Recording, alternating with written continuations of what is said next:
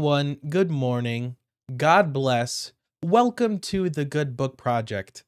I hope all of you are doing very well as I am this morning, simply because God has woken me up for another day of life in health and in wellness, as I hope He has for you as well, in the name of Jesus. Today is day 17 in our Chronological Bible in a Year video podcast. If you've been enjoying our series, please share it on your social media so that other people may be blessed by it too. For day 16, yesterday, we read the beginning story of the story of Abram, who in Genesis 12 through 15 is called by God to leave his familiar place, leave his father's house, to go on a journey. He then goes to Egypt, and he fights in a 5-king war to retrieve his brother's son, Lot. And in chapter 15, we see the Lord make a covenant with Abram that he would be the father of many nations, and he would have more descendants than the stars in the sky. We continue with our story today in Genesis 16 for day 17. I will pray us into the word, and we will get right into it.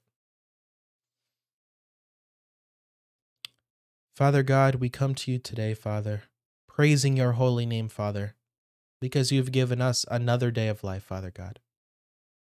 I bless you because you are a good Father, one who constantly watches over us, Father God, and one who only ever wants the best for us, Father God.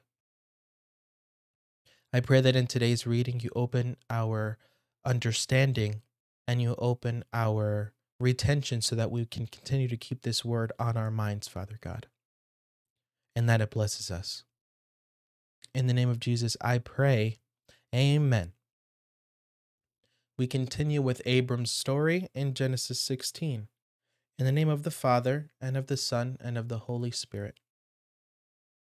The Holy Word of God reads, Genesis 16. Now Sarai, Abram's wife, bore him no children. She had a servant, an Egyptian, whose name was Hagar.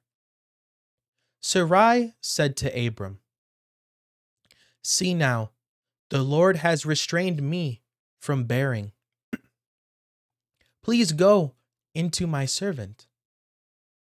It may be that I will obtain children by her. Abram listened to the voice of Sarai. Sarai, Abram's wife, took Hagar the Egyptian, her servant, after Abram had lived 10 years in the land of Canaan, and gave her to Abram, her husband, to be his wife. He went into Hagar, and she conceived. When she saw that she had conceived, her mistress was despised in her eyes. Sarai said to Abram, This wrong is your fault.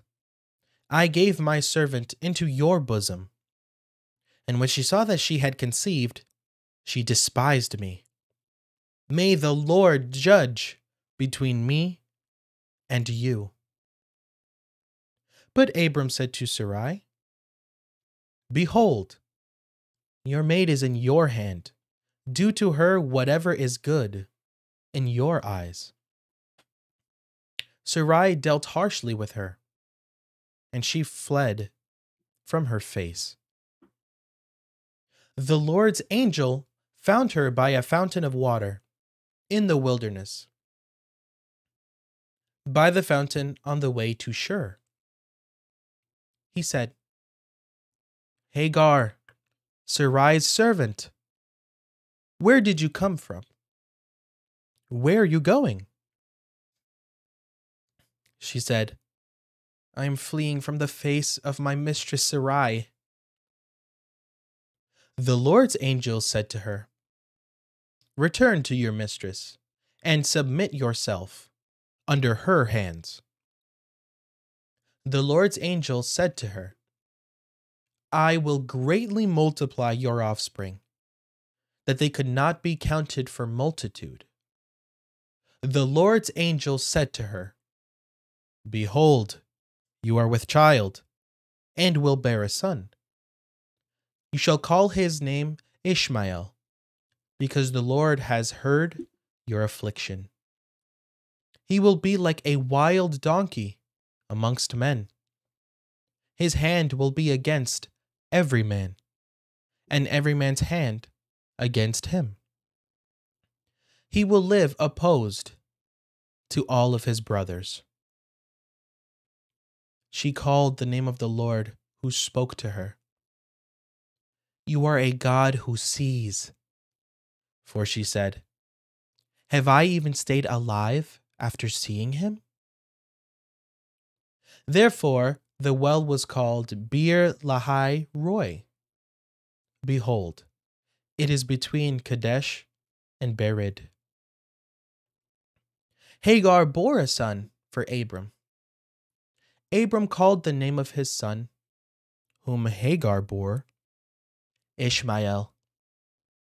Abram was 86 years old when Hagar bore Ishmael to Abram.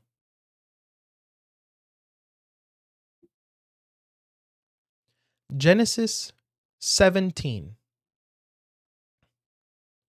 When Abram was 99 years old, the Lord appeared to Abram and said to him, "I am God Almighty. Walk before me and be blameless. I will make my covenant between me and you, and multiply you exceedingly." Abram fell on his face.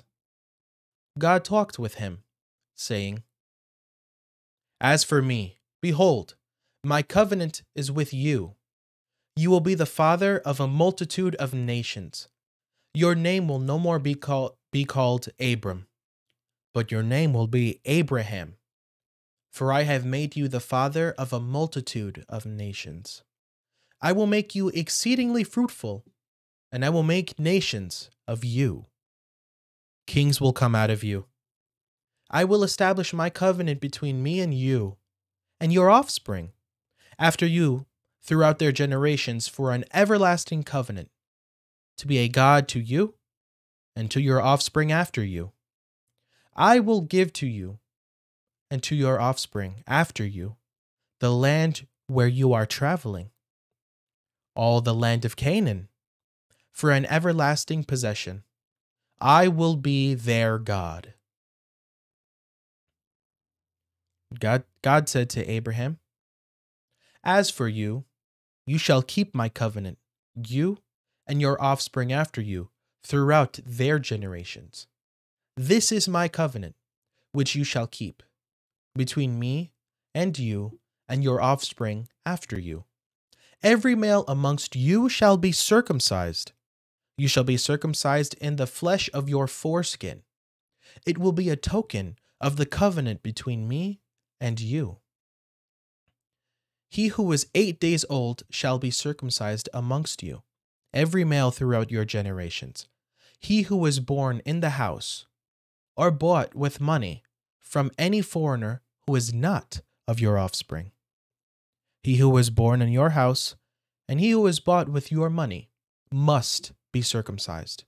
My covenant shall be in your flesh for an everlasting covenant. An uncircumcised male who is not circumcised in the flesh of his foreskin, that soul shall be cut off from his people. He has broken my covenant." God said to Abraham, "As for Sarai, your wife, you shall not call her name Sarai, but her name shall be Sarah. I will bless her, and moreover, I will give you a son by her. Yes, I will bless her, and she will be a mother of nations. Kings of people will come from her." Then Abraham fell on his face and laughed, and said in his heart, "Will a child be born to him who is 100 years old? Will Sarah, who is 90 years old, give birth?" Abraham said to God, "Oh, that Ishmael might live before you." God said, "No, But Sarah, your wife, will bear you a son. You shall call his name Isaac. I will establish my covenant with him for an everlasting covenant for his offspring after him. As for Ishmael, I have heard you. Behold, I have blessed him, and will make him fruitful, and will multiply him exceedingly.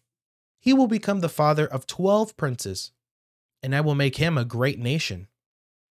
But I will establish my covenant with Isaac, whom Sarah will bear to you at this set time next year. When he finished talking with him, God went up from Abraham. Abraham took Ishmael, his son, all who were born in his house, and all who were bought with his money, every male amongst the men of Abraham's house, and circumcised the flesh of their foreskin in the same day, as God had said to him. Abraham was 99 years old when he was circumcised in the flesh of his foreskin. Ishmael, his son, was 13 years old when he was circumcised in the flesh of his foreskin. In the same day, both Abraham and Ishmael, his son, were circumcised. All the men of his house, those born in the house, and those bought with money from a foreigner, were circumcised with him.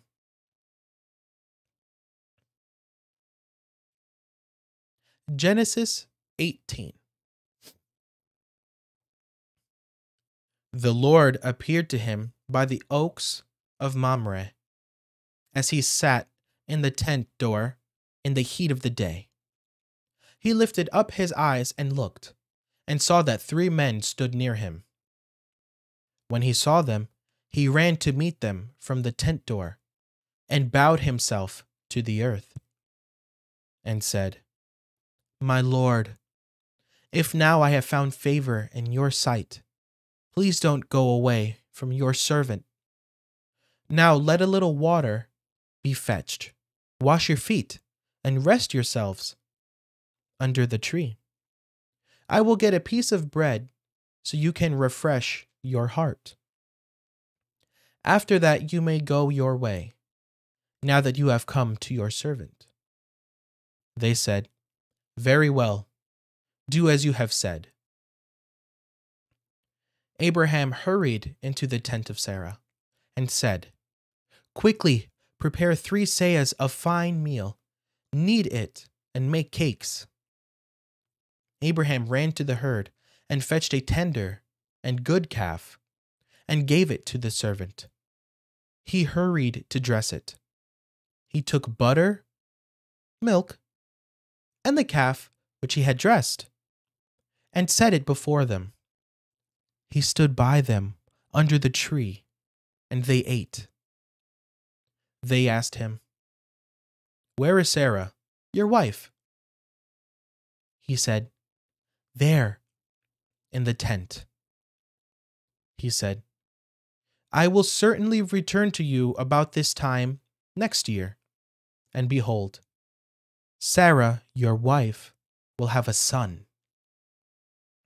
Sarah heard in the tent door, which was behind him. Now Abraham and Sarah were old, well advanced in age. Sarah had passed the age of childbearing. Sarah laughed within herself, saying, After I have grown old, will I have pleasure, my Lord being old also? The Lord said to Abraham, Why did Sarah laugh, saying, Will I really bear a child when I am old? Is anything too hard for the Lord? At the set time, I will return to you when the seasons come around, and Sarah will have a son. Then Sarah denied it, saying, I didn't laugh, for she was afraid. He said, No, but you did laugh. The men rose up from there and looked toward Sodom. Abraham went with them to see them on their way. The Lord said, Will I hide from Abraham what I do? since Abraham will surely become a great and mighty nation, and all the nations of the earth will be blessed in him? For I have known him, to the end that he may command his children and his household after him, that they may keep the way of the Lord, to do righteousness and justice, to the end that the Lord may bring on Abraham that which he has spoken of him. The Lord said, because the cry of Sodom and Gomorrah is great, and because their sin is very grievous, I will go down now and see whether their deeds are as bad as the reports which have come to me. If not, I will know. The men turned from there and went toward Sodom, but Abraham stood yet before the Lord. Abraham came near and said, will you consume the righteous with the wicked? What if there are 50 righteous within the city? Will you consume and not spare the place for the 50 righteous who are in it?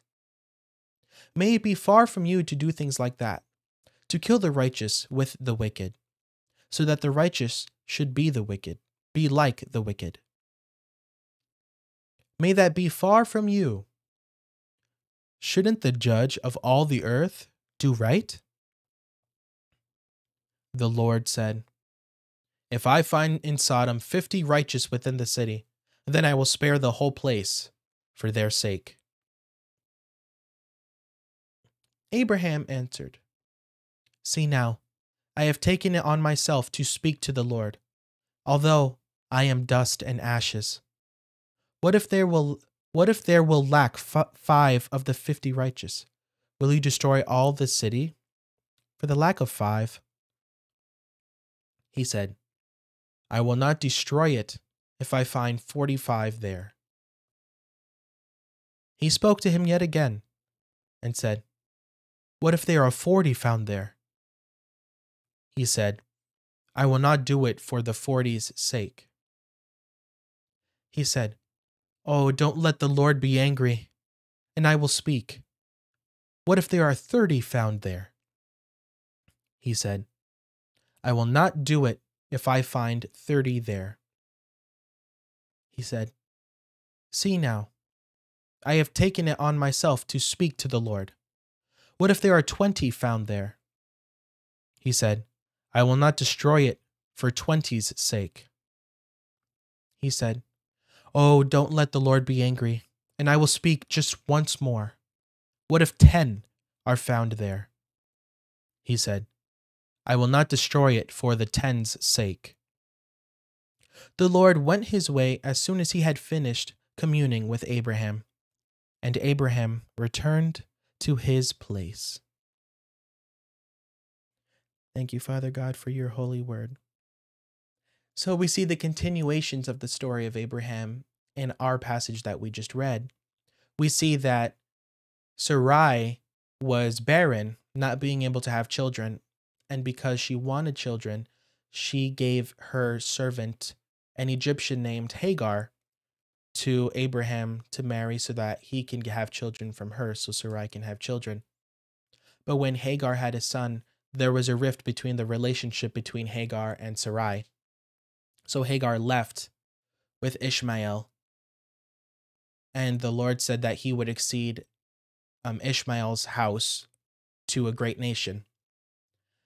Abram then is made a covenant with the Lord, and the covenant includes the physical act of circumcision by all of the Hebrew men in Abram's house, and then God renamed Abram Abraham because he would be the father of many nations. And he changed Sarai's name to Sarah. You see, that's what God does. When he comes into your life, he changes you. And in this case for Abraham, he also just changed his name and Sarai's name to Sarah. And then after the covenant is made, Abraham takes all of the men of his house and he circumcises all of them in the day so they can live in the covenant with the Lord for an everlasting covenant. So all of the Hebrew men would be circumcised. And then the Lord communes with Abraham and he is on his way to destroy Sodom and Gomorrah, who are committing, in the eyes of God, very bad sin. And Abraham goes to God and says, would you destroy the entire place? Righteous people do live in that place. Would it be right for you to destroy everyone, including the righteous? And then when he says, and then Abraham gives the number of 50, if there's 50 men in those places, will you not spare them? And then God says, for the 50, I will not condemn the entire place for the righteous' sake. And then Abraham goes, and then he keeps seeing that there's not enough until the final number given is 10. So if there were 10 righteous men in that city, God would spare Sodom and Gomorrah. Day 17 is complete. Day 18 tomorrow. I hope you will return for it. I will pray us out, and we will go throughout our day. Father God, in the name of Jesus, we come to you today, Father. Thanking you, Father God. Thank you for giving us the ability to read the story of Abraham, Father God. Thank you that in your perfect will, you have laid down your holy word so that we may know everything that you need us to know, Father God. I pray that you keep us throughout our day. I pray that you keep us in the will of you, Father God, in your protective and loving hand. In the name of Jesus, I pray. Amen. So Abraham now is living in the covenant of God with everyone in his house, and he is foretold that he will have a son who he will name Isaac by Sarah. We will read tomorrow in day 18. I hope you return for it. Have a blessed day.